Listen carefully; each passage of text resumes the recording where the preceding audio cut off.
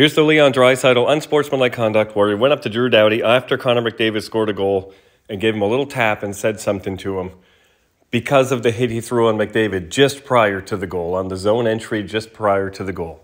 Do I think this is a soft call? Absolutely, this is a soft call by today's NHL standards. Under the tough call system, if you go this out of your way to get into someone's face and then give them a little tap like that after the whistle, absolutely, this is called 100% of the time in the tough call system.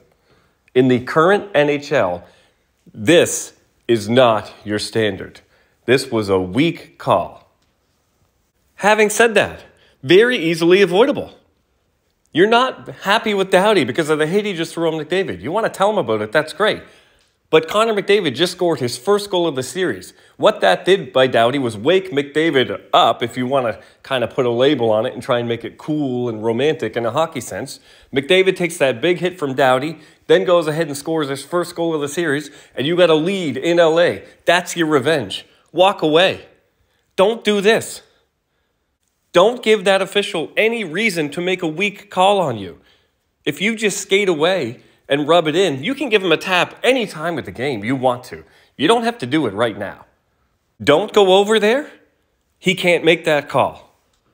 So yeah, it was a bad call, but that's on Draisaitl.